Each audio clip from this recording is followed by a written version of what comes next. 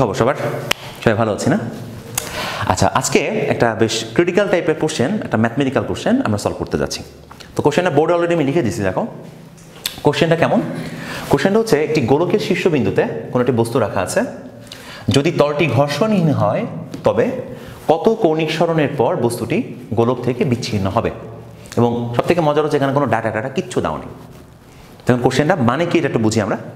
তো ধরে নাও যে এটা একটা গোলক, ওকে, ঘর্ষণহীন গোলক। তো এই গোলকের পৃষ্ঠে একদম শীর্ষবিন্দুতে যদি একটা বস্তু রেখে দেওয়া হয় এখানে, তাহলে অবশ্যই কিছুক্ষণ পর বস্তুটা কিন্তু যেহেতু ফ্রিকশন পাবে না, তাহলে জাস্ট এখান থেকে পিছলে হয়তো একটা নির্দিষ্ট পরিমাণ কৌণিক সরণ গিয়ে জাস্ট পড়ে যাবে। এই কোণটা বের করতে বলছে যে কতটুকু যাওয়ার পর বস্তুটা সিম্পলি এখান থেকে পিছলে যেতে পারে। তো এটা সলভ করার জন্য আমাদের কিছু ট্রিকি ওয়ে ফলো করতে হবে। যেমন প্রথমে আমি ধরে নিচ্ছি আমি কিন্তু জানি না যে কোন জায়গা থেকে বস্তুটা বিচ্ছিন্ন হবে। তো প্রথমে আমি ধরে নিলাম যে এই এ পজিশন থেকে বস্তুটা যখন ঘুরে মানে বস্তুটা আসলে এই দিকে যাচ্ছে মেনলি, এই ঘুরে যখন বি পজিশনে আসবে, বি পজিশন মিনস এইটা, তখন সে বিচ্ছিন্ন হবে। তাহলে দেখো বস্তুটা যখন বিতে আসছে তখন কি ফোর্স আসলে এর উপর কাজ করতেছে। প্রথম কথা হচ্ছে এখানে একটা ওয়েট আছে বস্তুর এমজি, স্ট্রেইট নিচের দিকে, এটা হচ্ছে ভূমি। এরপর তুমি কি করো, তুমি এই এমজিকে উপাংশে ভাগ করে ফেলো। যেমন দেখো এই লাইনটা আর এই লাইনটা কিন্তু প্যারালাল, সো এই কোণটা থেটা হওয়া মানে বোঝাচ্ছে এই কোণটাও কিন্তু থেটা হবে। ফলে এমজি এর এই দিকের উপাংশ হবে হচ্ছে এমজি কস থেটা, যেদিকের সাথে থেটা লাগানো ওদিকে যাবে এমজি কস থেটা, আর এই বরাবর যাবে হচ্ছে এমজি সাইন থেটা। এখন যেহেতু বস্তুটা একটা পৃষ্ঠের উপর দাঁড়িয়ে আছে, আমি যদি একটা বস্তুকে পৃষ্ঠের উপর দাঁড় করিয়ে রাখি এভাবে বা এভাবে, একটা প্রতিক্রিয়া বল কিন্তু বস্তুর উপর কাজ করবে। আর প্রতিক্রিয়া বলের বৈশিষ্ট্য হচ্ছে সবসময় তলের সাথে কিন্তু লম্ব বরাবর বাইরের দিকে কাজ করে। সেই প্রতিক্রিয়া বলটা হচ্ছে আর। তাহলে আর বস্তুটাকে ঠেলছে সারফেস থেকে লম্বভাবে ঠেলছে, আর এই সময় মনে করলাম বস্তুটার বেগ হচ্ছে ভি। তাহলে এর পরবর্তী স্টেপগুলো কী হবে দেখো। এখানে তোমার নিশ্চয়ই জানা থাকার কথা, একটা বস্তুকে যদি তুমি বৃত্তাকার পথে ঘোরাতে চাও তাহলে অবশ্যই কিন্তু তার উপর একটা কেন্দ্রমুখী বল থাকা দরকার। এবং বস্তুটা এ থেকে ঘুরতে ঘুরতে যখন বিতে আসছে অবশ্যই এখানে একটা কেন্দ্রমুখী বলের দরকার হবে। তাহলে এই কেন্দ্রমুখী বলটা এখানে কে সাপ্লাই দিচ্ছে খেয়াল করো। কেন্দ্র বরাবর যে সমস্ত বল আছে অবশ্যই তাদের যে লব্ধি, এই লব্ধিটা আমাদের কেন্দ্রমুখী বল সাপ্লাই দিচ্ছে। এখন আমি জানতে চাই যে কেন্দ্র বরাবর জাস্ট কার্যরত যত বল আছে এই কার্যরত বলের আমি লব্ধি বের করতে চাই। তাহলে এই লব্ধির মানটা যদি আমি বলি, এই লব্ধির মানটা কত হবে খেয়াল করো। কেন্দ্র বরাবর আমাদের আছে হচ্ছে এমজি কস থেটা, আর বাইরের দিকে আছে হচ্ছে আর। এবং অবশ্যই এইটা কিন্তু বড় হতে হবে, কারণ এটা যদি বড় না হয় কেন্দ্র বরাবর ইফেক্টিভ কোনো ফোর্স আসলে সে পাবে না। তাহলে আমাদের লব্ধির মান দাঁড়াচ্ছে কত? লব্ধির মান দাঁড়াচ্ছে হচ্ছে এদিকে এমজি কস থেটা আর বাইরের দিকে আছে হচ্ছে আর। তো এই দুইটার যে বিয়োগফল হবে, এই বিয়োগফলটাই হচ্ছে আমাদের বস্তুর উপর লব্ধি বল। এই লব্ধি বলটাই আমাদের এই বস্তুটা ঘোরার জন্য যে পরিমাণ কেন্দ্রমুখী বল দরকার, এই কেন্দ্রমুখী বল সাপ্লাই দিবে, এবং যেটাকে আমি নাম দিতে পারি জাস্ট এমভি স্কোয়ার বাই আর। এইটাই কিন্তু আমাদের কেন্দ্রমুখী বল, ওকে। তো এটা হচ্ছে আমাদের জন্য কেন্দ্রমুখী বল। তাহলে যে কোনো একটা পজিশনে আমি যদি তোমার এই আরটা বের করতে চাই, তুমি এখান থেকে সেটা ক্লিয়ার বের করতে পারবা।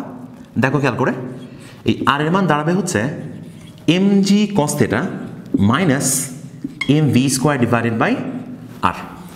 তাহলে এইটা হচ্ছে আমাদের প্রতিক্রিয়া বলের মান। এটা কোন পজিশনের জন্য? এটা কিন্তু যে কোনো পজিশনের জন্য। যেমন ধরো আমি যদি ধরতাম শীর্ষবিন্দু মানে হচ্ছে থেটার মান 0 ডিগ্রি, এই থেটা 0 ডিগ্রি। তো থেটা যদি 0 ডিগ্রি এখানে বসানো হয়, ওকে, তখন আমার এটা হবে এমজি কস 0 মানে হচ্ছে 1। তাহলে কস থেটাতে সিম্পলি থাকবে না, তো আর হবে হচ্ছে MG minus MV square by আর। এখন প্রশ্ন হতে পারে যে এই যে ল্যাঙ্গুয়েজটা বলা আছে বিচ্ছিন্ন হওয়া, এই বিচ্ছিন্ন হওয়া মানে কি মিন করে? বস্তুটা যখন তল থেকে বিচ্ছিন্ন হয়ে যাবে তখন কিন্তু এই তলের উপর কোনো প্রতিক্রিয়া কাজ করার কথা না। তার মানে হলো আমি একটা কথা এখানে লিখতে পারি, সেটা হচ্ছে জাস্ট বিচ্ছিন্ন হওয়ার যে শর্ত, এই শর্ত হচ্ছে আর এর মানটা 0 হতে হবে, ওকে। আর এর মান যদি 0 হয় তখনই বস্তুটা এখান থেকে আমাদের বিচ্ছিন্ন হবে বলে ধরা যেতে পারে। তো তুমি আর এর মানটা যদি 0 বসিয়ে ফেলো তখন দেখো আসলে আমরা কি পাচ্ছি। তখন আমরা পাচ্ছি হচ্ছে শর্ত মতে কি পাচ্ছি, আমরা পাচ্ছি MG cos theta minus MV square by আর, এর মানটা হয়ে যাচ্ছে হচ্ছে 0। দ্যাট মিনস এই ইকুয়েশনটাকে আমি 0 বলে দিয়েছি। এটা কিন্তু আমাকে মনে রাখতে হবে বিচ্ছিন্ন হওয়া শর্ত। তাহলে এই অবস্থার জন্য যে থিটা বের করা যাবে ওইটা হচ্ছে আমাদের সেই টার্গেট কোণ যেখান থেকে বস্তুটা সিম্পলি পিছলায় পড়ে যাবে। তাহলে তুমি এবার কি করবা, তুমি এবার just mg cos theta R mv square by r, তুমি এই rটা মানে কিন্তু ঘূর্ণন পথের ব্যাসার্ধ, আর এই ব্যাসার্ধটা কিন্তু আমাদের এই গোলকটার ব্যাসার্ধের সমান, যেটা আমি অলরেডি এখানে স্মল r কিন্তু ধরে রেখেছি, এটা হচ্ছে স্মল r। তাহলে এখানে আসছে আমাদের স্মল r এবং mm বাদ। তাহলে দেখো আমাদের cos থিটা কত হচ্ছে, cos থিটার মান হচ্ছে v square divided by g into r। তো এই হচ্ছে আমাদের তাহলে cos থিটার ভ্যালু। তার মানে এখান থেকে যে cos থিটা পাওয়া যাবে এইখানকার ইনভার্স করলেই আমি হচ্ছে অ্যান্সার পেয়ে যাব। সো এখন প্রশ্ন আসতে পারে যে আচ্ছা আমি এই ভি স্কোয়ারটা পাবো কোথায়, ভি স্কোয়ার, এইটা আমাদের এখনকার জন্য বিগ কোশ্চেন যে এইটার মানটা কত।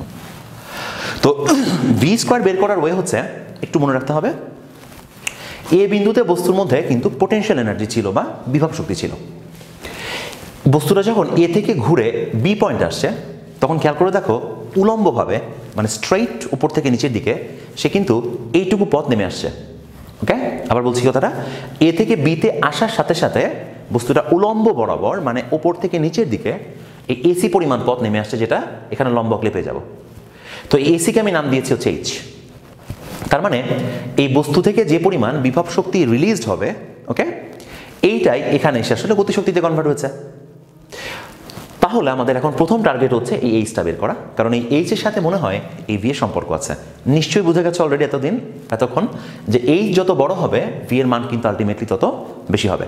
সো আমাদের ফার্স্ট গোল হচ্ছে এই এইচ এর মানটা বের করতে হবে। কিন্তু এইটা একটু আমরা কোথাও লিখে রাখি যে আমাদের ইকুয়েশনটা আসছে হচ্ছে cos থিটা সমান সমান ভি স্কোয়ার ডিভাইডেড বাই জি আর। আমাদের টার্গেট হচ্ছে এখান থেকে কি বের করা, এখান থেকে ভি বের করা, ভি স্কোয়ার বের করা। তাহলে এবার আমরা প্রসিড করি। প্রথম কথা, আমাদের এই এসি বলতে আসলে কি বুঝবো, আমরা এসিকে নাম দিয়েছি হচ্ছে এইচ, আর এইচ এর মান কিন্তু হবে দেখো ও এ মাইনাস ও সি। তার মানে আমি এইটুকু বের করতে চাই, আর এইটুকু বের করা মানে আমাকে পুরো ও এ থেকে এই ও সিটাকে বিয়োগ করতে হবে। তাহলে এই ও এর মান কত, এই ও এর মান কিন্তু স্মলার। ওকে, এই ও এর মান হচ্ছে আমাদের স্মলার। এবার দেখতে হবে যে ও সি এর মান বের করা যায় কিনা। তো একটা কাজ করা যেতে পারে, দেখো ও বিসি কিন্তু একটা সমকোণী ত্রিভুজ, ও বিসি। এখান থেকে যদি তুমি চেষ্টা করো তাহলে ওসি এর মানটা বের করতে পারবা। কিভাবে, এটা আমি একটু সাইডে লিখে রাখছি, সাইডে একটু নিচে লিখি আমি এখানে। সেটা হচ্ছে ও বিসি ত্রিভুজ থেকে, ওকে, ও বিসি ত্রিভুজ থেকে আমরা কি পাবো, আমরা লিখতে পারি ওসি ডিভাইডেড বাই ওবি। তো ওসিকে যখন ওবি দিয়ে ভাগ করা হবে, ওসি ডিভাইডেড বাই ওবি যখন করা হবে, এটা মানে কিন্তু আমি ভূমিকে অতিভুজ দিয়ে ভাগ করলাম। আর ভূমিকে অতিভুজ দিয়ে ভাগ করা মানে হচ্ছে আমরা কি পাবো, আমরা পাবো হচ্ছে cos theta, right, cos theta পাওয়া যাবে। তাহলে ওসি এর মানটা কত হবে, এই ওসি এর মানটা হবে ও বি cos থিটা, আর এই ও বি মান হচ্ছে আমাদের স্মল আর মানে ব্যাসার্ধ। সো ওসিকে বলা যাবে হচ্ছে আর ইন্টু cos থিটা, যেটা আমরা এইখানে যে আটকাইছিলাম, অর্থাৎ আমরা এখানে ওসি বের করতে চাইছিলাম এবং এই ওসি এর মান পেয়ে গেলাম হচ্ছে আমরা আর cos থিটা। তাহলে তুমি আর থেকে জাস্ট আর cos থিটাকে বাদ দিবা। তো এইটা হচ্ছে আমাদের জন্য সরণ। ওকে, এই পরিমাণ সরণ বস্তু উলম্ব বরাবর ওপর থেকে নিচের দিকে নেমে এসছে। তো আমি এটা মুছে দিচ্ছি কারণ এটা নিশ্চয়ই বুঝেছো তোমরা। এখন দেখো আমি কি বলবো, এ থেকে সিতে যখন বস্তুটা আসলো, এ থেকে সিতে, তো এ থেকে সিতে আসলে কি হবে, যে পরিমাণ এমজি ছিল আমি কিন্তু তাহলে এই রেফারেন্সটাকে ধরে নিচ্ছি 0। ওকে, এই বিসি রেফারেন্সকে আমি ধরে নিচ্ছি যে বস্তুর বিভব শক্তির মান 0। তো এখানে বিভব শক্তি ছিল তাহলে এমজিএইচ, এই এমজিএইচটা বিতে এসে কনভার্ট হয়েছে আমাদের হাফ এম ভি স্কোয়ারে, হাফ এম ভি স্কোয়ারে।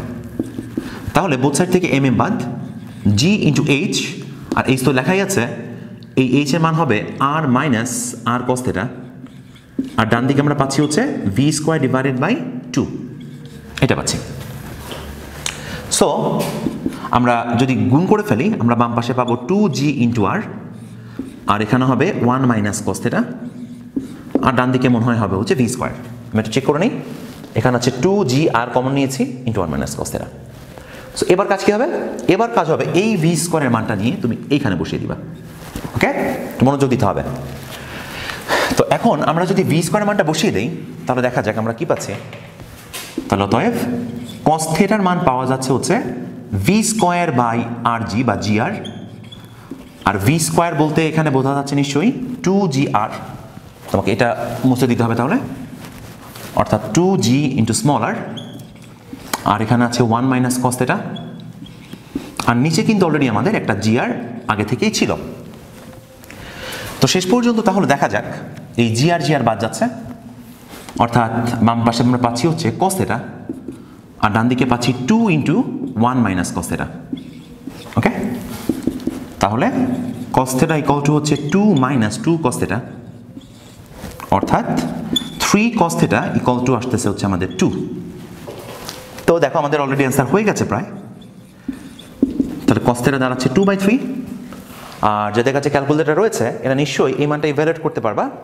এই মানটা যদি তুমি ভ্যালুয়েট করতে চাও তোমার থিটার মান আসবে হচ্ছে 48, exactly 48.19 degree. Okay, that's our answer. তাহলে যে এত সব তালবাহানা করার পরে অ্যান্সারটা আমরা পেয়ে গেছি। তার মানে দেখো এটা কি মিন করে যে এখান থেকে বস্তুটা স্লিপ করে যদি বি পর্যন্ত আসে এবং যদি 48 ডিগ্রি পরিমাণ কোণ সরে যায় তখন বস্তুটা স্লিপ করে যাবে এখান থেকে। ওকে, তাহলে আমাদের এই কোশ্চেনের অ্যান্সার হচ্ছে 48.19 ডিগ্রি। এখন আমি যদি চাই এখানে একটু পেচকি লাগাতে পারি।